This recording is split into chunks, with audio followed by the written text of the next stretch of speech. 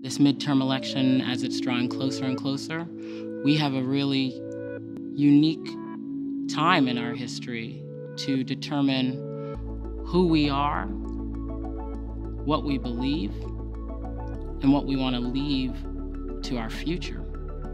And it is in each of our hands to make that determination. And it's our responsibility, quite frankly. It's all hands on deck time, everybody. You know, no sleeping at the wheel.